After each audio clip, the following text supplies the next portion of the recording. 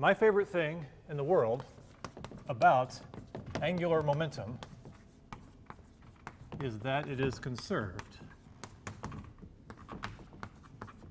A lot like linear momentum, because it's only for an isolated system.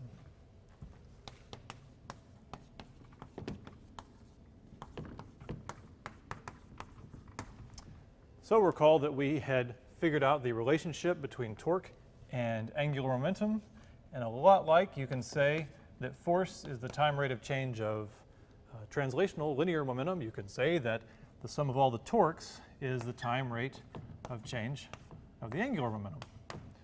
All analogous. But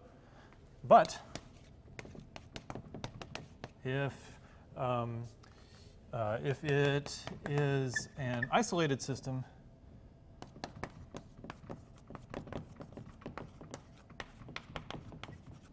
then there can be no external torques. There can only be internal. Therefore, the sum of the torques is 0. Sum of the torques is 0, so then what does that mean? That means dl dt is 0. So L is constant. So it's conserved. No matter what happens, the total angular momentum will stay the same.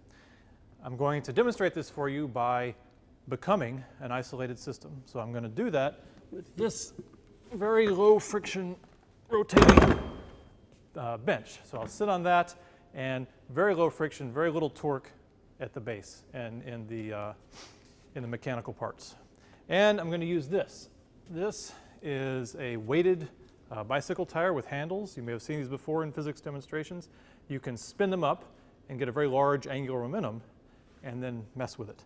So what I'm going to do, just to give you an idea, is have some angular momentum by spinning up the wheel. So I'll be in the chair like this, the spinning chair, and I'll hold it above my head while it's spinning. So it's going to have angular momentum, L. But I won't move. I'll just sit there. Then I'm going to stop it with my other hand. And when I stop it, you'll be able to see the spokes. That's your indication that it has stopped. And I'll hold it. But what's going to happen is we're all going to have to spin, because the angular momentum just of the bike tire at the beginning has to be equal to the angular momentum final of the whole system, because it's an isolated system and the angular momentum has to be constant. So let's see if that happens.